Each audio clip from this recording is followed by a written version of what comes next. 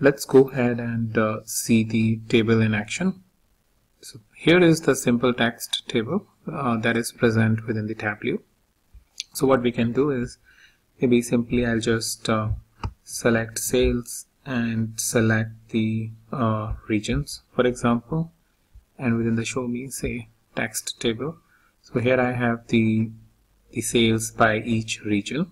Very simple, there is nothing interesting, but let's go ahead and make it a pivot. So maybe by product subcategory I want to change it.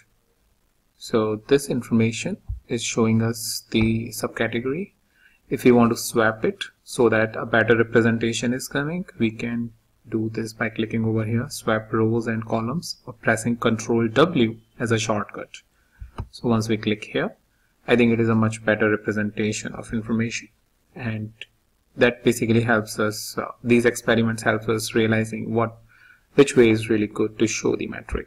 Now let's try enhancing it with the help of the colors card. So maybe we want to see this information conditionally formatted, like how we do it in Microsoft Excel, wherever there is a good value or the negative value or the less value, we want to show it conditionally or conditionally colored.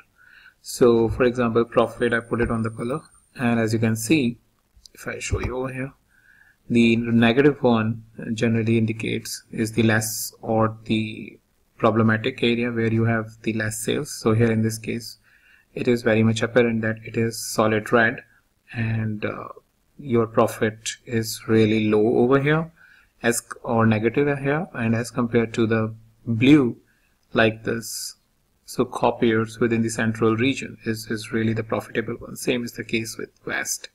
So very intuitively you can get the details about where you are doing a good profit or not. You can change it to anything else like discount, just drag and drop, and you can get the information about where you are giving the very good discount. So for example, in the binders, in each region you are giving good discount. So that means this is a category which I think is struggling, and that's why probably salesperson has to do or give a lot of discount. So that's how you can very easily and very quickly create the tables, the text tables within the Tableau. Couple of other things that you generally want to do is adding sections. So let's say within the subcategory you want to add product name, so in that case you just have to add the product name.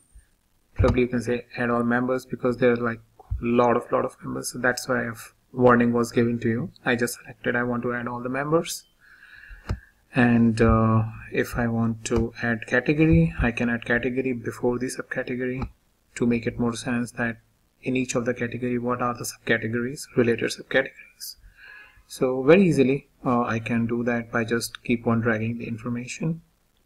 If I want let's say profit also here as sum of profit, I can add it, but I need to add it to a text. So in that case, there are basically two rows. One is indicating the sales, another indicating is the profit, but not very intuitive. So in that case, it's not really useful. You go ahead and show both the dimensions. So that's how very easily and quickly you can create the text tables, the pivot tables, and modify it as per your needs.